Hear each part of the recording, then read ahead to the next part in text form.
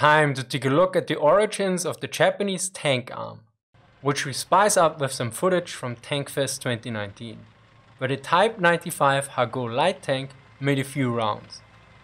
Now, although Japanese tanks during the Second World War had a very limited impact, the situation was quite different pre-war. Indeed, Japanese tank production in the 1930s was much greater than that of many European armies due to the conflict in China. Japan was in the forefront of tank technology in the 1930s, introducing a number of innovations, such as diesel tank engines. There are quite many misconceptions and surprises about the Japanese tank arm out there. Additionally, as so often with non-Western forces, the source situation is not the best, and I encountered more inconsistencies between the different sources than ever before. Anyway, let's get started. Although the Japanese were not maturely engaged in the First World War, they were watching. One author notes, the army clearly discerned the importance of tanks from the reports of the First World War and launched a real, if modest, effort to incorporate them into their force. Yet at the same time, the influence of the tank in World War I was limited and the interpretations were mixed. Additionally, Europe is quite different to East Asia. Furthermore, Japan was not an industrial powerhouse back then. Tanks, for example, had mixed results during World War I, and the post-war debate in Europe, the United States and Japan reflected the misgivings about the proper role for the new weapon. The Japanese army worried that the lack of roads, heavy load-bearing bridges in China or Northeast Asia would further restrict the tanks' already limited mobility. Japan's inadequate heavy industry base made it difficult to manufacture tanks, and the nation's narrow gauge railroads made it difficult to move them. Shortly after the First World War, the Japanese acquired several British MKA Whippet tanks, and also several French Renault FT tanks, which was probably the most advanced World War I tank that was fielded in large numbers. Similar to Poland, Finland and others, Japan built its tank arm on the foundations of the Renault. Yet we must also look at the fundamental discussion about whether tanks for the Japanese army would make any sense at all. In 1921, the War Ministry established the Army Technical Headquarters Weapons Research and Policy Board to identify new weapons and equipment suitable for either positional or mobile warfare, yet compatible with the Army's current strategy and tactical doctrine. The Japanese faced several problems. First, the tank was not a proven technology. Second, the infrastructure was lacking. Third, Japanese industry was lacking, and the Navy required most of the steel, and I'm totally not looking at you here, Yamato. Fourth, by East Asian standards, the Japanese had already high quality equipment. Yet they also considered, by using an inferior Asian standard as its baseline for designing weaponry for regional wars with backward nations, army leaders understood that they were falling behind Western military trends of modernization as well as innovations in command and control and tactical doctrine. It made little sense, however, to modernize ground forces to European standards when Japan would likely be fighting poorly armed Chinese warlord forces. As such, it is quite understandable that the Japanese invested only a limited extent in tank development. Nevertheless, as mentioned in the intro, they achieved quite a lot, especially if we consider this fact. By 1940, the Japanese tank force was the 5th largest in the world, following those of the Soviet Union, France, Britain and Germany. Japanese tank units played a key role in the early victories of December 1941, January 1942 against the US Army in the Philippines and the British Army in Malaya. As such, let's look at how the Japanese were able to build up a sizable tank force till 1940. At first, the Japanese tried to purchase more tanks, but they could only acquire Renaults. War Minister Ugaki presented his army reorganization plan to the 9-member military board of councillors in March 1925. Most of the savings, however, went to fund 2 tank units, new anti-aircraft units, research and development expenses, and 10 new aircraft squadrons, which were paired with the existing 6 to form 8 air regiments. And the first 2 tanks units were created in 1925. One at Kurume at the 12th Division's Depot, which is located on the southern Japanese main island Kyushu. This unit used French Renault FTs. whereas the second was created at the Chiba Infantry School, which was located on the largest Japanese main island, Honshu. This unit used British Whippet tanks. A few years later, the first tanks were deployed to China. In 1931, one platoon of Renault tanks was sent to Manchuria, and there it was mated with the armored car platoon of the Kwantung Army to form a provisional armored company. Additional Renaults and personnel were sent in 1932, and a full tank company was formed. The tank company participated in the Solihull campaign, performing well. Note that these were likely not Renault FT-17s, but the successor NC-27 Renaults, which the Japanese purchased in the 1920s and called Otsugata Senza. Fast forward a few years, in 1934 the Japanese created a mechanized combined arms unit. It was called the First Independent Mixed Brigade or Kunjuling Mechanized Mixed Brigade, depending on the source. It consisted of 2 tank battalions, 1 motorized infantry battalion, 1 motorized artillery battalion, 1 reconnaissance company, and 1 motorized engineer company. Another source notes that it consisted only of 1 tank battalion, yet a motorized infantry regiment, not just a battalion, a field artillery battalion, and an engineer company. This source also gives the number of tanks. The 4th Tank Battalion was built around 3 tank companies, each with 15 light tanks along with a headquarters with 5 more light tanks, plus 2 cars and 5 trucks, and a depot. The depot held 10 more light tanks as an equipment reserve. The depot also included a small maintenance section with 4 repair trucks. This setup might be how the brigade looked when it was mobilized in 1937 for the deployment in China, since the other source notes that the 2nd Tank Battalion was not deployed. So how did the brigade perform in China? Well, both forces agree that it did not well, but when it comes to details, well, take your own pick. The mechanized mixed brigade did not prove an unqualified success. The wheeled vehicles of the brigade were not able to keep up with the tanks in the trackless steppes, particularly in winter. Elements of the brigade and the 3rd Tank Battalion participated in combat in North China with undistinguished results. Whereas the other source notes, the difficult terrain in China proved troublesome. The early tanks were slow and breakdowns frequent, preventing them from keeping pace with the mobile infantry.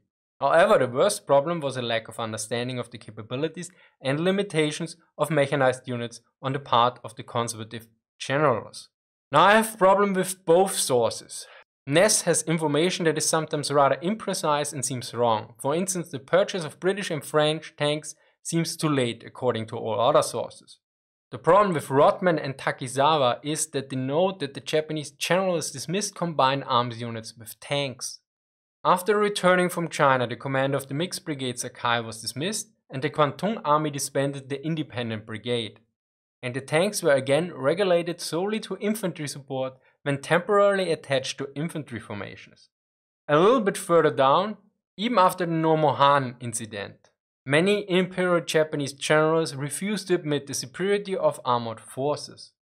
And here's a bit of a problem, since the most trusted source, namely Alvin Cooks and Edward Dreher, note the following.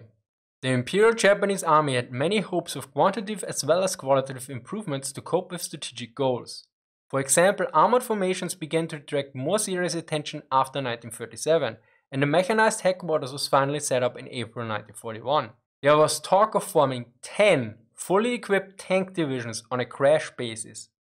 The Moloch of the Pacific War, however, and the many defeats after 1942 prevented the attainment of almost all such expansionary programs. Not one armored division has been activated by December 1941. Whereas Dreher looks more at the limited resource situation and strategic shift that limited the tank forces. Yet this decision was already taken in 1936. So before the Mixed Brigade was deployed in China, as Dreher notes. Furthermore, the decision in 1936 to expand the Army's air arm and homeland air defense network shifted resources, capital, and technology to aeronautical projects. Japan's industrial base could not simultaneously mass-produce aircraft, vehicles, and tanks. As late as 1939, factories were manufacturing an average of 28 tanks, all models, per month. Then again, we are talking about different levels here, as pointed out by Justin when I discussed the issue with him. He noted that this was likely due to infighting within the Imperial Japanese army, and Cooks notes the visual thinking of some of the higher-ups, whereas Rottman might refer to the opposition and/or lower ranks. Now, since we discussed early tank units in the Imperial Japanese army, let's talk about the domestic tank development for a bit. The Japanese Army's Technical Bureau was instructed to develop a light tank in 1925. This was the first time developing a tank. The lack of experience resulted in a too heavy tank. Yet in 1929 the Type 89 was finished. Although still too heavy, it was designated as a medium tank and production started in 1931. Ultimately, this led to the first mass-produced tank, the Type 89B, which was fielded in 1934. The gasoline engine Type 94 tankette was fielded in 1935. This was provided with a small open-top, fully tracked trailer of 3/4 ton capacity, enabling it to deliver ammunition and supplies to frontline units. Meanwhile, the Japanese got their hands on the British Vickers light tank. According to one source, the tank's gasoline engine caught fire, which convinced the Japanese to go for diesel-fueled tanks.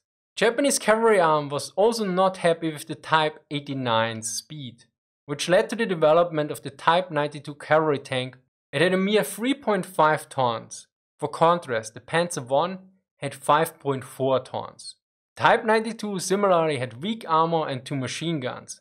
Although it was used extensively in China, overall it was not a successful design. So since the Type 89 was too slow and the Type 92 too weakly armed and armored, there was a new design brought forward in 1933. This led to the Type 95, better known as the Helion. It had a weight of 7 tons and was armed with a 37mm gun and 2 machine guns. The crew consisted of a commander, driver and hull machine gunner. As such, the commander acted also as a gunner. Since it was equipped with the same diesel engine as the Type 89B, but had considerably less weight, it had far better mobility. A prototype was sent to the Independent Mixed Brigade, and based upon these experiences, a second prototype was constructed in 1935. One major difference to the prototype was the second machine gun, which was located in the rear part of the turret. So much for the Helion. Let's look at one of the most significant battles in Northeast Asia before the outbreak of the Asia-Pacific War. Namely, the battles of Khalkhin Gol, as usually called in Western and Russian historiography. The most decisive of these battles is called the Nomonhan Incident in Japanese historiography. In short, the Japanese didn't do particularly well. Let's look at the engagement in July. The Japanese infantry lacked anti-tank weapons, and the Soviets had a far greater number of vehicles in this area, with about 550 tanks and 450 armored cars. This was in contrast to the Japanese with about 73 tanks and 64 tankettes. Although initially Japanese tanks managed to penetrate Soviet defenses, they took heavy losses in the process, and there were several issues. Instead of attacking en masse, Japanese tankers made piecemeal attacks because of poor command and control procedures and overconfidence in their tanks' capabilities on the battlefield. They tried to exploit any opportunity, no matter how slight, and to press forward regardless of losses. Soviet gunners riddled Japanese tanks, leaving half of them smoldering wrecks. Zaloga notes that 42 out of 73 tanks were put out of commission, yet that all but 13 tanks could be recovered. The tank units were finally called back after about 1 week and sent into garrison. Nevertheless, the experiences at Khalkhin Gol led to various improvements within the Japanese tank arm, particularly Type 95 and 97 were redesigned. Yet that is something for an upcoming video. To summarize, although the Japanese tanks are often considered a laughingstock, considering the many restrictions the Japanese were facing, the results are quite formidable.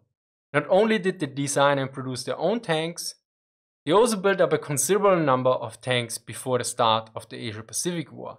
Even though in 1936 the army had shifted to extension of its air arm and the Navy was the main recipient of steel. Additionally, we should not forget that the Japanese opted for light and medium tanks for very good reasons. One among them was, to support the army's forward operating strategy, tanks would have to be shipped from Japan to the continent. Size and weight then had to be considered in relation to a transport loading and offloading capacity. Balancing all these requirements, the army opted for light, 10 tons or less, and medium tanks, 15 tons or less.